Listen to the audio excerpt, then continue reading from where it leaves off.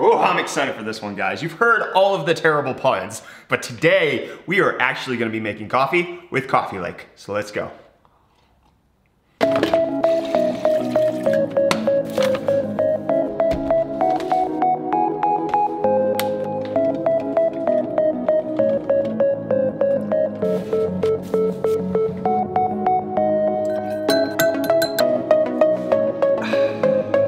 You know, I actually produced a video like this a year ago where we actually made coffee using a computer's water cooling loop.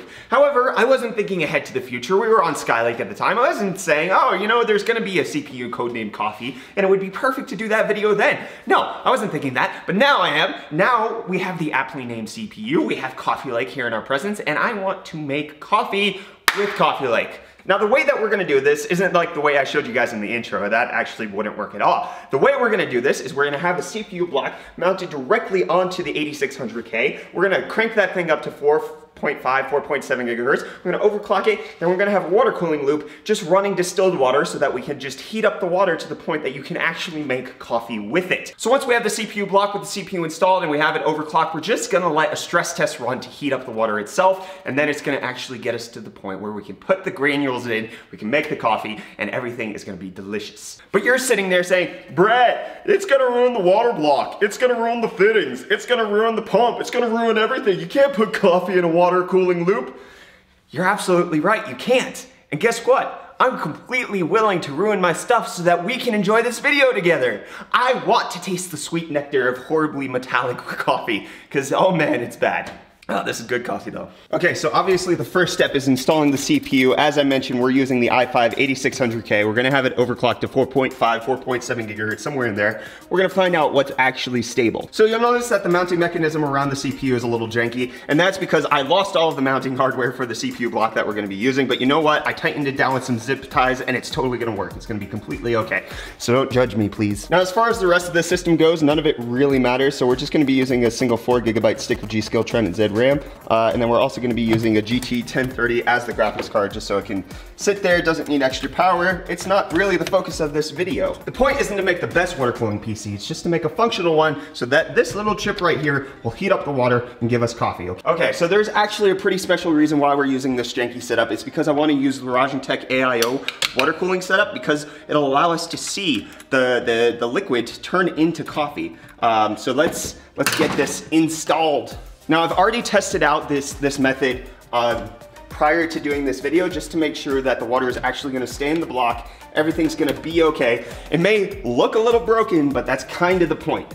It's just supposed to be functional. So that's step one to getting this all set up. Now, step two will be to use this EK pump that I have because the pump on this Tech AIO isn't as strong as I'd like it to be, and I'd like the water to flow a bit more. Now, you guys might completely and totally fairly judge me for the way that I'm about to do this, but you know what? I tested it out, it works, everything's secure, I can get this all installed, and the water is not gonna leak as soon as it's... So the reason we're actually using this EK water block is because not only does it have a stronger pump, so it's gonna allow the water to flow a bit quicker over the block, it's also because it has this little reservoir attached up top, which is gonna allow us to add the coffee granules as well as the water pretty easily. And if you do notice, it's a little bit pink. That's because I've already done a hardline build with this piece of tech, and it just kind of stained it. So I'm gonna be drinking that as well as the coffee. Okay, so obviously the perfect temperature for brewing a cup of coffee is around the 100 degrees Celsius mark. We don't wanna do that to our precious little system. We don't wanna do that to the Coffee Lake chip. We just wanna get it to the point where the water is hot, but not actually, you know, it's not lukewarm, but it's also not boiling. So we have to find that good middle ground of an overclock just to make sure that the water is heating up, the CPU is not thermal throttling, and it's just dissipating the heat, and we have some homeostasis going on, all right? So now it'll be time to actually load up the water into the pump. So as I mentioned, I did test this out yesterday. One of the issues that I do have is I lost the cap that goes onto this Tech block right here. So we just stick a little bit of paper towel in there, and it's gonna make sure that the water doesn't come flying out as soon as this pump is activated. But we have a bit of distilled water. We're just gonna pour that right in. As I mentioned, the fittings are perfectly secure. I hope that this thing doesn't fall over. This isn't supposed to be the way you do it at home. Then we need to plug in the PC. We have the water in the water block so the CPU isn't gonna overheat instantly. Okay, that should be good to go. As soon as we turn it on, everything should go. We have the graphics card plugged in right over here. This system should be good to turn on. Yes, I'm ready. I'm so ready. Hopefully, okay. I really hope that it doesn't come flying out anywhere. It should be fine. Ready, 3, 2. There goes the pump. All right, the water's not flying out of anywhere. Doesn't seem to be getting on the motherboard. The pump is jiggling a little bit. Looks like it needs a little bit more distilled water. There we go. Oh, it turned off. Why'd you turn off? Oh no. No, no, no. Hold on. Hold on, hold on. It looks like there is a little water. Oh, yep, the water is coming out of the pump. Crap. Crap baskets. This isn't how it's supposed to go, tank. There's water. Crap. Hey, so there were no issues whatsoever. There no leaks, nothing to get it on, but hey, it works, okay? You know what? I made a mistake. We couldn't find the cap. I thought paper towels was gonna do it. Apparently, I didn't test the suction. You know what? Share this video, please, so that you guys can experience the scare of almost bricking a $600 motherboard. Can you do that for me? Can you share this video? Smash that like button.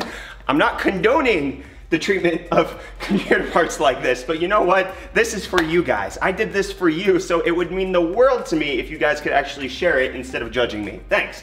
Okay, let's fill up the... Everything's fine now though. You can see we're in the BIOS, there's nothing wrong. Okay, we just need to leave a little room so that we can add the coffee a little bit later on. The pump is running, the water is actually circulating, so we're 100% good to go. Now, if we come over here to the BIOS, you can see that I'm actually running the CPU at 1.5 gigahertz. That was just because I was doing some tests earlier to make sure it was stable.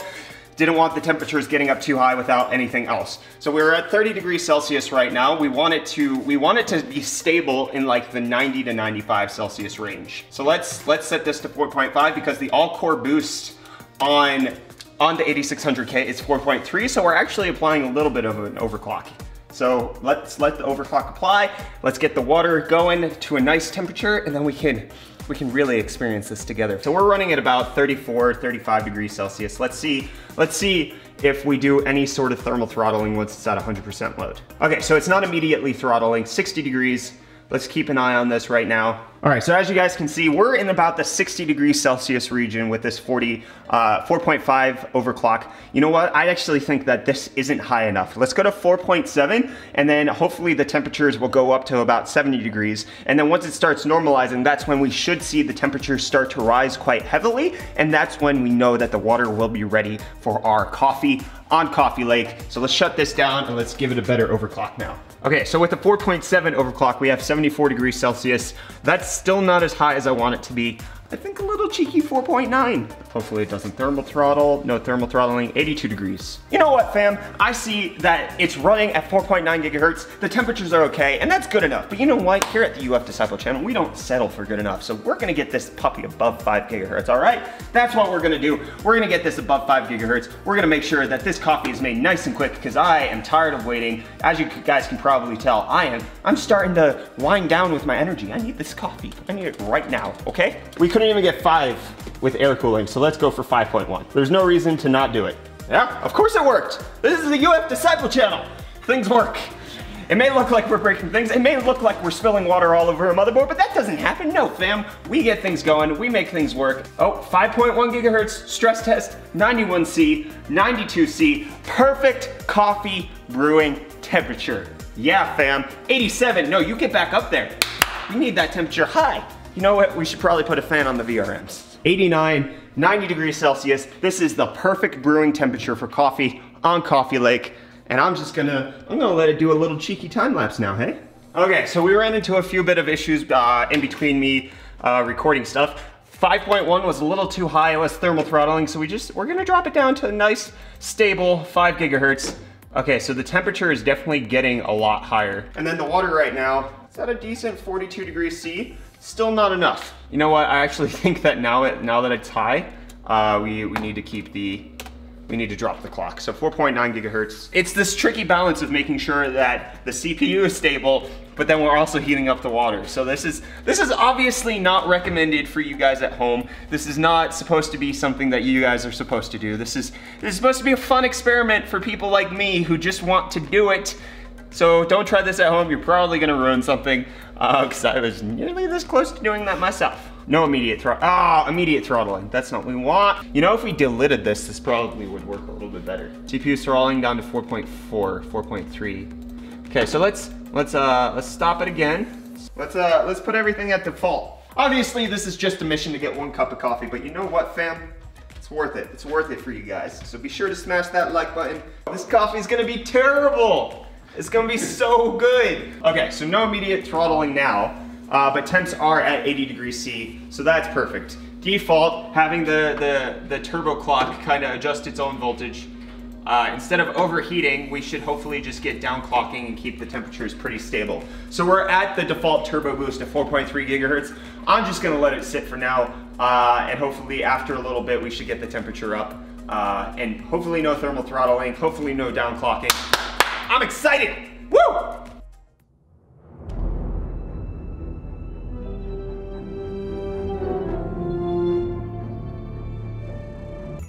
Oh no! What? It's leaking.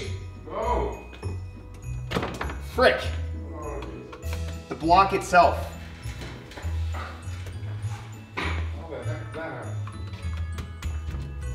Okay, so we ran into some technical difficulties. This cheap Rajentech block, unfortunately, the acrylic is actually leaking. And so there we go. Look at that. Look at that. That is not healthy for continuing the test. We had to shut down the system because that started leaking. But you know what? The water is still hot.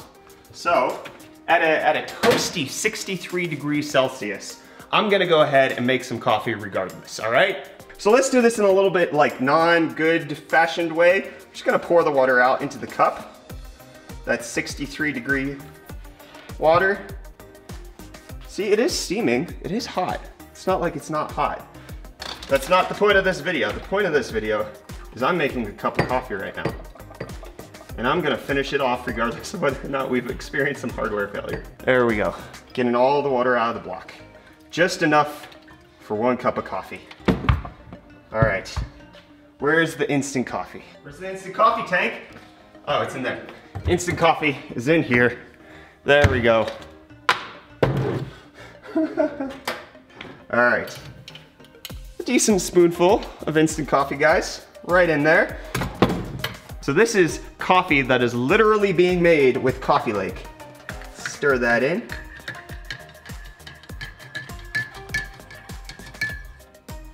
I think it needs just a little bit more. There we go. Let's get some sugar. Where's the sugar? The sugar's back in here. Let's get a little bit of sugar. There we go.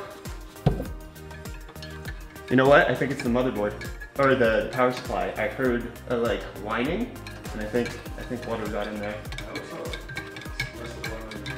Here we go. All right, the coffee from Coffee Lake is done. It is time for Tank and I to test it. This is the end of the video, guys. We're gonna try the coffee from Coffee Lake. It is probably gonna taste like metal. I put a little sugar in it. The first one to puke loses, I suppose.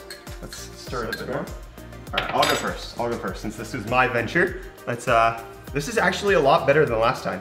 Okay. Mm-hmm. Here, you drink out of the other side of the cup. Sure. It's not metallic. It's actually not bad. That's not bad coffee.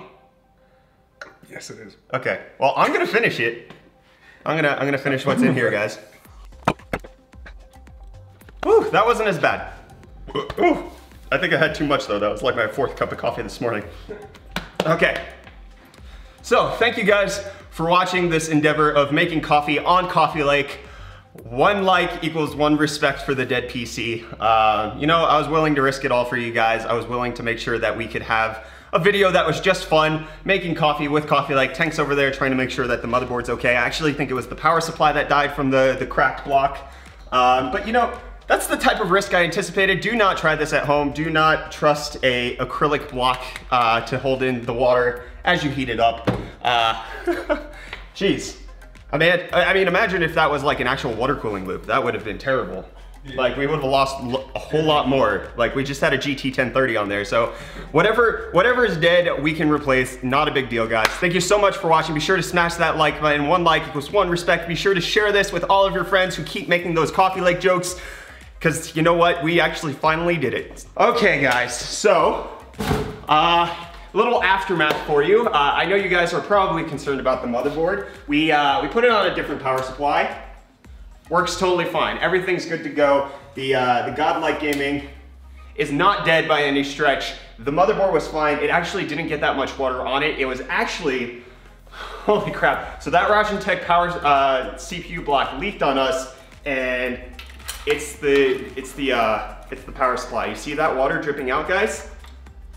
Yeah, it apparently doused that the power supply. So Ripperoni 850 watt power supply. Lesson learned, don't use acrylic blocks, but you know what? I knew the risks going into it, and you know, I appreciate your comments telling me I'm an idiot, but this was fun. This was literally, like, I had fun doing it. It's a little scary when you know you have one of the best motherboards for Z370 just kind of shut off on you, but that's the direction I really want to take this channel, is just enjoying the technology, maybe putting it in some risks, maybe not doing things the best way possible, but I've had fun, and that's really where we want to take it, right, Tank? Yeah. Shut up, Tank. Anyways, thank you guys so much for watching. Thank you for your concerns, thank you for your criticisms, thank you for your insults. I really appreciate all of you, and I'll see you all in the next one. Cheers.